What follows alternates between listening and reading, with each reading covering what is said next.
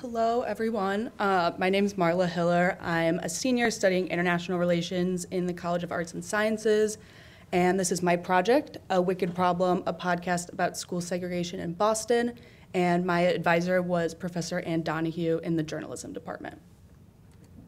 So I just want to start off kind of explaining my motivation behind the podcast. So like I said, I'm an international relations major, so I've taken a lot of social sciences classes. And a large portion of these classes is really about public policy. So I've read a lot of policy memos that are backed by a lot of research, overall things I think could be great ideas and great solutions. And then inevitably, either the policy fails when it's implemented on the ground, or it's never even implemented at all. And so this has been very frustrating to me as a college student because these ideas seem so good and they're backed by really good research, but they just never seem to work out. So I wanted to focus my senior project on it. But obviously, public policy is a massive space. So enter Common Ground by J. Anthony Lucas, which is a book that follows 3 families in Boston during the Boston busing crisis, which is when there was mandated desegregation busing in Boston. And this really inspired me to take a look at school segregation in Boston now and how the history of desegregation efforts influences policies today. And so these two things together led to my podcast, A Wicked Problem. And so I just wanted to give some brief historical context about what exactly the Boston busing crisis was.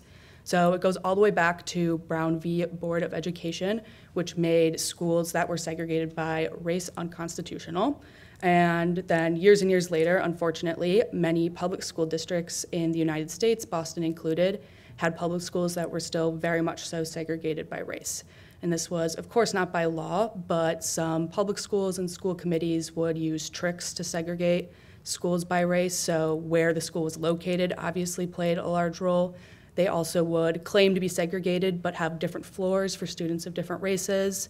And eventually what happened was a group of Black parents teamed up with the NAACP and filed a lawsuit against Boston Public Schools. And the result of this lawsuit was that Boston Public Schools had indeed segregated schools intentionally by race, and the mandated desegregation busing was the solution. However, this obviously didn't go over well considering it's called the Boston busing crisis. And most famously, the South Boston High School, which was predominantly white, and Roxbury High School, which was predominantly Black, had students going in between those two high schools, and there was a lot of backlash, particularly from white families in South Boston. And so that's where a lot of these photos come from. And so this was obviously a big part of Boston history and is an important thing to consider when we're looking at desegregation policy now. So I also wanted to explain what the title of my podcast is. So A Wicked Problem in the public policy space is a problem that basically is extremely difficult or impossible to solve because there are a whole lot of reasons for it, and a lot of the solutions for it seem to contradict each other. And I actually, in one of my interviews, someone described school segregation as a wicked problem. And plus, obviously, wicked is, Boston slang, so I thought these things kind of went well together, and it was a little bit of a double meaning. So that's the logo for my podcast, and it's a 5-episode podcast.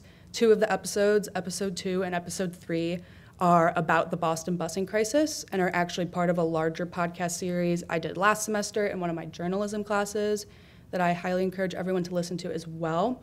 And then the other episodes are about current segregation, education policy in general, and also organizations that work in Boston to help decrease segregation in schools. And so each episode includes clips from interviews I did with academics, policy experts, people who were involved with the Boston busing crisis, and that's all interspersed with my own narration. Yeah, and so I also wanted to talk a little bit about actual current segregation in Boston. So this graph is from 2019, and ProPublica, the news outlet, did a huge study with public school districts all across the country and indexed them by how much segregation there was. And the way they defined segregation, because there are multiple ways you can define it, was that there was an uneven distribution of Black students and white students across schools. So the darker the color on the map, the more uneven of a distribution there was. And so you can see that they rated Boston of having a high segregation index. And just for a few statistics, in 2019, 44.9% of Boston was white, but only 14% of Boston public schools were white. And also in 2019, 22.2% of Boston's population was black, and 33% of Boston public schools were black. So another way to measure segregation, there's a very clear imbalance between the population of the city and the population of schools.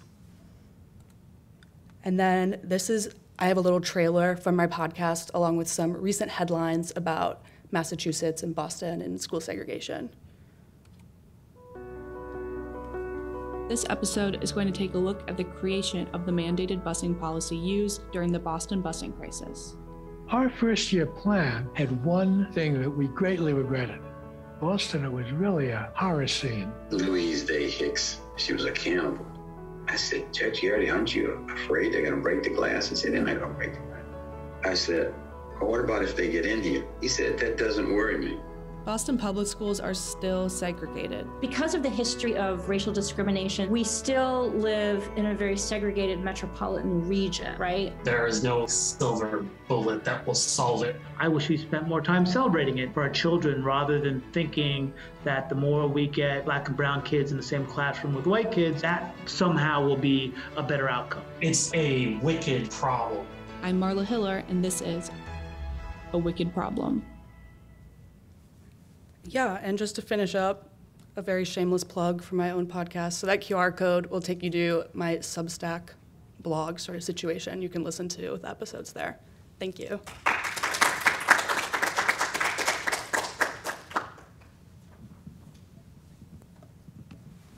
I love this. Marla, so I'm a BPS parent of a student in a predominantly black school. And I don't know if you've looked at the METCO program and kind of these programs that are busing students out of Boston and now kind of maybe a solution to move students around in a different way outside of the city. And if you've looked at that, what your thoughts are on that and how that kind of dovetails the work that you're doing. Yeah, so I definitely looked at that, and part of the last episode I did is about METCO. Unfortunately, I wasn't able to talk to anyone who works in METCO. I reached out a few times, but sometimes that just doesn't end up working. So I did talk to some people who are very pro-METCO and some people who raise concerns about students that METCO leaves behind in communities and leaves at schools that are low performing. So I think it's kind of controversial a little bit. But, I don't have a strong opinion about it. I think it's a solid program, but I understand the concerns about leaving students behind, too. Great job. This was awesome. And just listening to the brief clip you showed us, I really want to listen to more.